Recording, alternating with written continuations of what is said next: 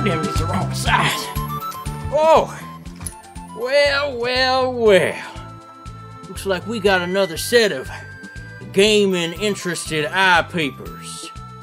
Yeah, you want to hear about some vintage video gamery, don't you? Yeah, I thought so. Well, my name is Cowboy Crutches. On account of the crutches. Yeah, I know. But that's also my last name. You see, I stubbed my toe on a daggum armadillo. Little armored shell devils. You know, they're native to Texas. You know, if you were gonna make a video game about one of these roly-poly little western creatures, wouldn't the most logical platform be the Japanese Family Computer Game System? Hold on, am I reading that right? It's only on a Japanese thing? That's right, Armadillo for the Famicom.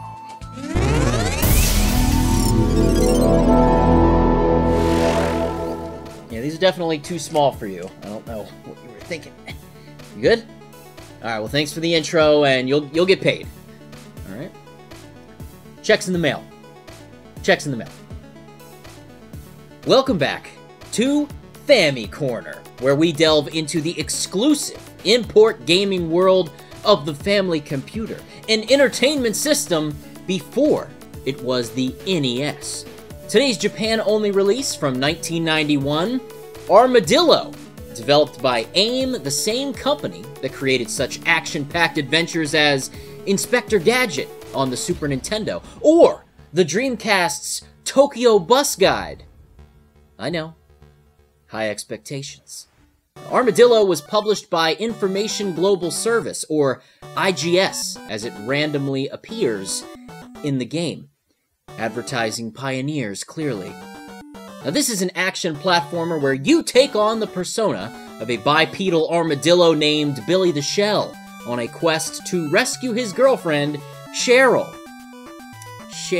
Cheryl, see, it sounds like Shell a little bit.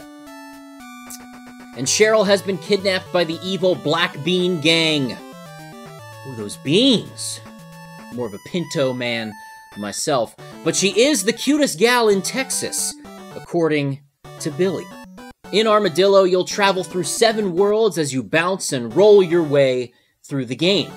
There are many similarities to Super Mario Bros. 3 in the initial design of Armadillo.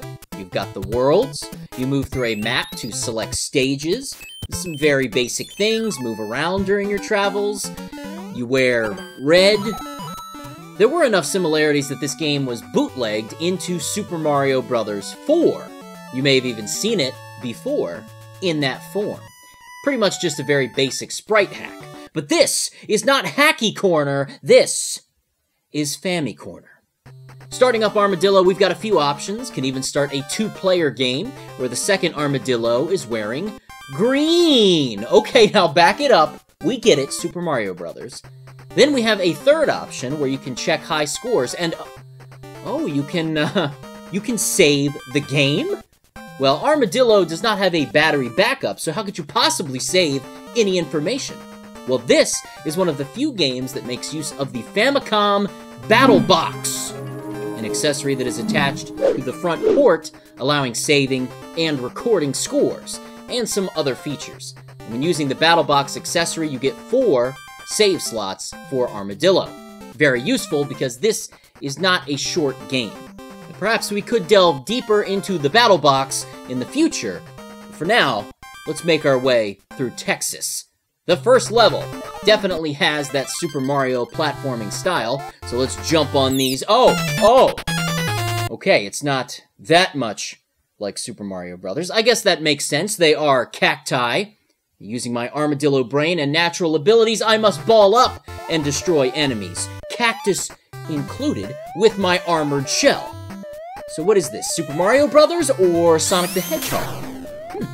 An odd Texan hybrid, it would appear. Yeehaw! And I say Texas because World 1 is indeed Texas, with a nice barbecue stand in the background. Oh no, that's a traditional Japanese-style sushi restaurant. which you can enter by pressing up. Inside, you'll meet a well-dressed goat who gives you various tips about the game, such as some blocks have dice hidden inside them. Side note, forgot to mention this, for some reason you have to mark each blank square of your travels on the world map until you reach an actual stage, an action stage. You can't advance until you make a button press. There's nothing there. It doesn't do anything. Now, if you go over to 2-player mode, it's that way because you take turns a la Super Mario Bros. 3, and you mark each square to initiate the end of your turn, if you haven't actually made it to an action stage. No, that's still stupid. There's zero reason for that. Seems like a huge waste of time. Oh, that's right, because it is. Oh, yeah. Now back to useful button pressing. Press B to curl up into an armored ball and attack enemies, or you can bounce. The longer you bounce, the higher you bounce. And when you transform back into normal Armadillo style, continuing to hold B allows you to sprint. Pressing A jumps, and even though you can't jump as high as you bounce, there's a lot of hang time in your jumping. When balled up, the rolling and jumping is not as smooth or easy to control, but that's the trade-off. You're protected and can jump higher, but it's a pain in the shell to control. The shelled protection only goes so far, though, as each stage is timed. So if you don't reach the goal in time, you will die. You start with 5 lives, and we've got 1-hit kills. Awesome! Yes! Love it. In ball form, you can break blocks. Oh, that's kind of like that other game with the guy and the mustache and the coins and stuff. Now, when I say you can break blocks, I mean certain blocks. They are signified by the slightly darker outline around them, and just like our goat buddy told us, you might find some dice inside. You can carry 5 to the end of the stage. Ooh, I wonder what they do. We shall see. You'll also find special items hidden inside little gift boxes, like an armadillo's favorite beverage, coffee, which gives you some extra time on the clock, just like in real life. Now you can find a shoe, which slightly increases your speed, a stopwatch, which freezes enemies for 10 seconds, very useful, a power drink that makes you invincible for 15 seconds, even more useful, a reverse drink that swaps your invulnerability to normal mode instead of when you're balled up, and a mirror, which gives you an extra life.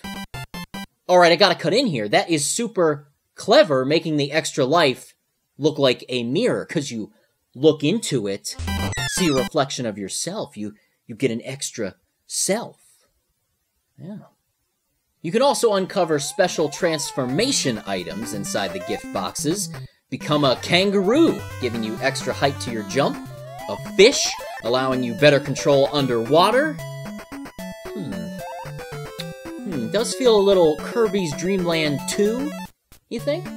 If there's a hamster form named Rick, I'm all in. Well, sorry, there is no hamster transformation, but thank the sweet Lord, snail. Yes, the glorious snail mode. You see what it does. I don't like snails. Or slugs. Ugh. The final animal form is that of a bird, allowing you free reign to fly wherever you wish. But unlike the other animal forms, this one is temporary. The others last until you get hit or die. That also goes for the umbrella. You can get an umbrella, or as Kirby calls it, the parasol, because the game seems to have a few Kirby-esque features. Even some of the music has that Kirby feel. It's really good. I fell in love with the music after finishing the first stage. Why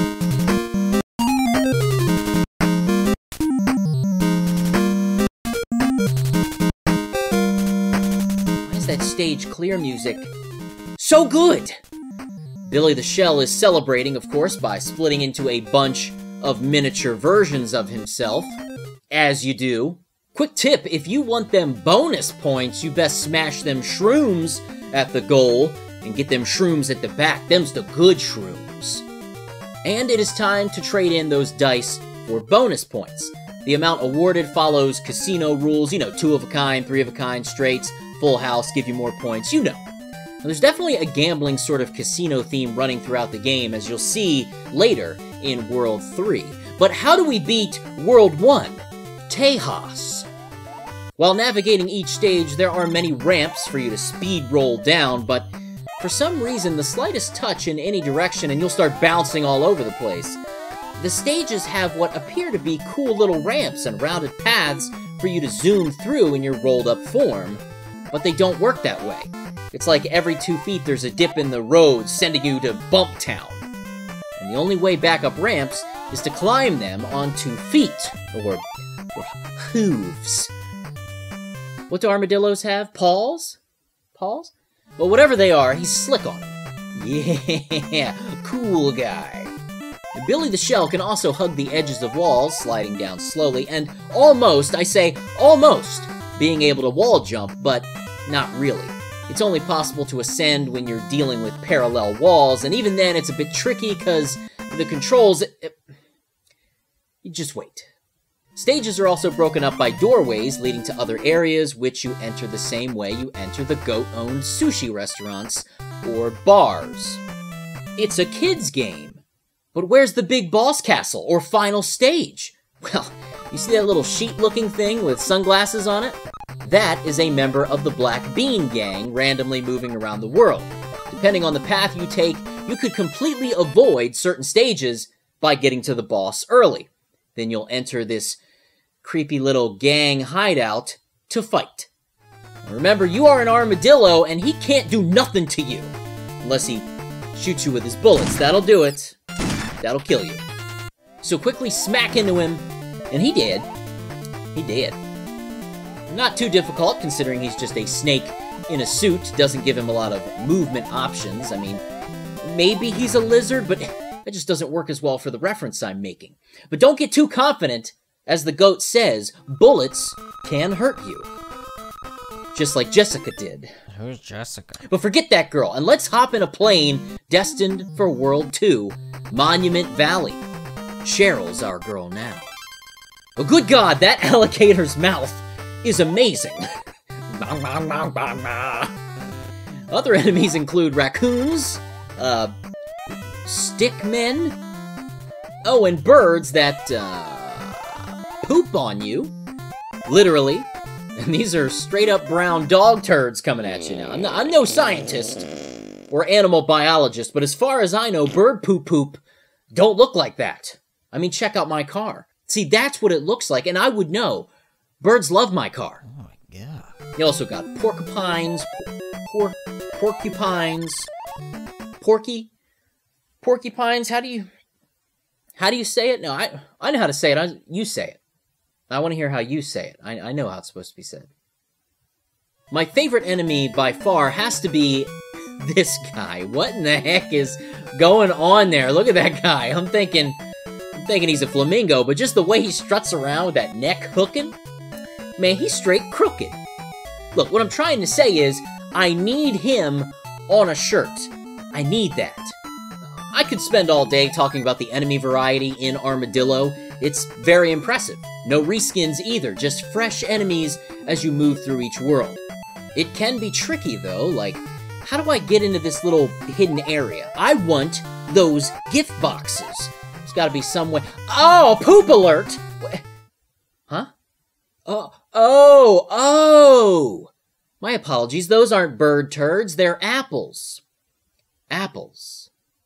Shrinking apples. Of course. In miniature form, you can access certain areas to make your life easier. Much easier, like extra lives or items for bonus points. See, every 30,000 points you get another life, so it's worth it. You'll probably rack up 1-ups pretty regularly, but trust me, you'll need them in the later levels. You might even discover a Martian, and if you hop in this spaceship, you can travel anywhere on the world map. The only caveat is you can't land directly on the boss. After battling a chicken in a suit, you'll fly to Las Vegas, where temptation awaits. Oh, think of Cheryl now. Here, the dice-based casino theme really gets pushed. You've even got slot machines you can access for bonus points, and some of the levels are made up of pinball machine parts. Dang! How many games are in this game. Sonic the Hedgehog again, Super Mario, Kirby. I mean, even Kirby has a ball form like Billy does. Though, Kirby's ball form, which is a minor ability in those games, is 1,000 to 2,000 times better than an Armadillo. And it's your main form of attack. Somebody needs a chill pill. Calm down, Game Dave. Okay. The controls in this game start out okay. The early stages have some slightly tricky platforming elements, but you can mostly finish them without much of a headache. But then the developers decided to go nutso and not give you much more in the way of control. It's too sluggish. It's almost like the game has some unnecessary built-in input lag on your character, preventing you from ever being precise in your movements in ball form, or just making plain old regular jumps.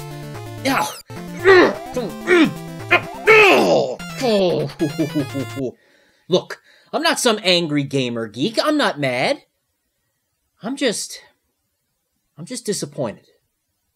I'm sorry to go all dad on you, but that's who I am now.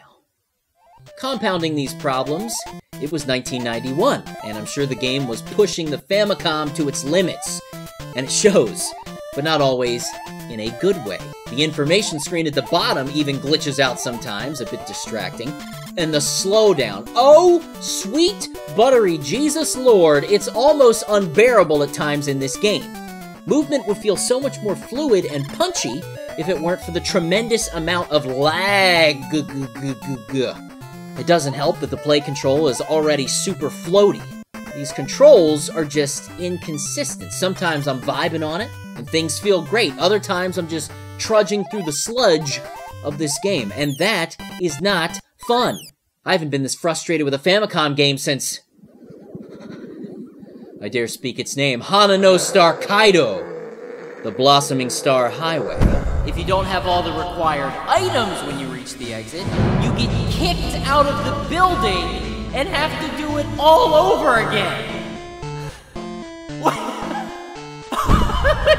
So, let's finish this game up, I guess. You with me still? Cool. There's still a lot to love here. I mean, the bosses are animals in suits. I love it. I love it so much. Now I want a shirt of the whole Black Bean Gang all posed up. But who is the leader of the Black Bean Gang? A mystery up until this point, but we soon discover it's Armadillo. He's just a fat armadillo with some glasses on. You'll meet up with him for the first time after traveling through San Francisco. But he's got no time to deal with you. He's got to get to Mexico. So he drops off Mecha Armadillo for you to deal with. Man, that's very insensitive. Even the advice-giving goat fat shames him throughout the game. It's kinda rude. Well, Mecha Armadillo is one of the first boss fights that actually involves some strategy until you bounce behind him, and yeah, that's all you need to do. Skip behind him. After tracking him down to Mexico, Armadillo will bomb your plane, causing you to land in the Amazon jungle instead of Lima, Peru, where he's headed. Now, I love that when you defeat a gang member, you pick up a letter given to them by Armadillo that details his next move. These little moments give the game's story a little bit of much-needed appeal. And when you finish the Amazon jungle world, which oddly retains a lot of elements from previous stages, including the pinball machine parts, you finally make your way to Lima. Not easy. Like I said, the platforming in the game gets worse and worse, and the stages get longer and longer. It easily took me an hour to get through Lima, but upon reaching the boss fight, Armadillo was nowhere to be seen, and I had to fight a crazy-necked bird.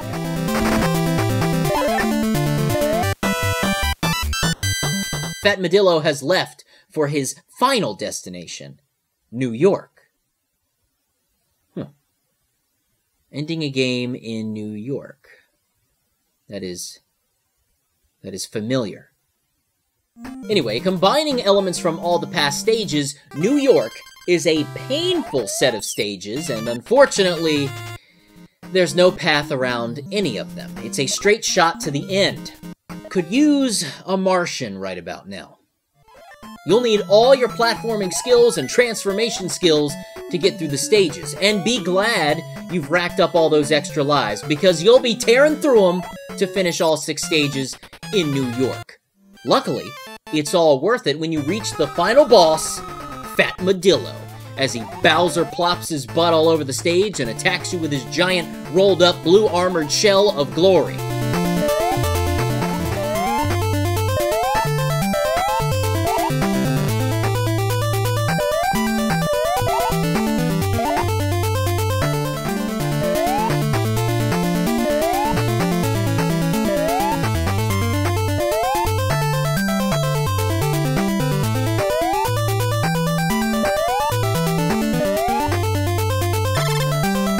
Not a difficult battle, but enjoyable. And isn't that what video games is? Defeating Fatmadillo reveals his true intentions. He simply wanted to have his own girlfriend. Now that's creepy. You don't kidnap women. Don't do it. Just don't. Well, after a long walk through the credits, you finally rescue Cheryl.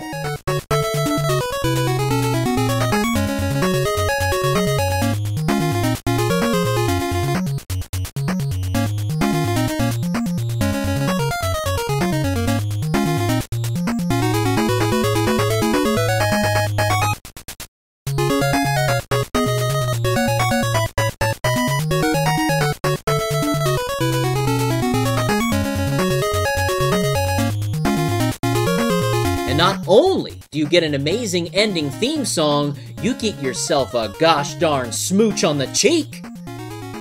Now, I'm no armadillo, but I have a feeling it would take a lot of courage and mental fortitude to kiss that thing's cheek. You won't be seeing me do that.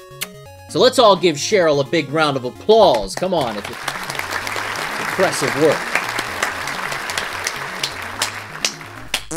If it weren't for the sluggish controls and horrendous slowdown, this would be a solid platform game on the family computer. Like, it's really fun when everything's working. Wait, sorry, let me modify that slightly. I hate this game! The controls are just, they're so frustrating. Sure, in the first couple of worlds it wasn't too bad, but then, we start moving into ridiculous platform angles that require a trigonometry textbook to be up your butthole. Whew. Alright, things got real there, sorry, but the deaths, death after death after death after death after death, you just don't have the tight control needed to deal with these jumps and movements. Plus, you're constantly shifting between multiple modes to control, to dodge enemies, or attack enemies, or access certain areas. You never truly get comfortable with any of them. And I'll be honest, I don't know if you could get used to them. It's sloppy. And when I say I hate this game, I don't mean I hate this game. I mean I hate that I could have loved it. There's a lot of charm here in the graphics and the story. It's funny. The characters are likable. The worlds each have a good theme as you travel from place to place. And the music, wow, the music is really good. I mean, I was impressed by the stage clear music, but that ending theme, good lord, that is on my playlist already. But this is a game, after all, and if it feels like you're holding a farmed Atlantic salmon that just doesn't want to be a part of your sushi roll, you know that was a fantastic analogy.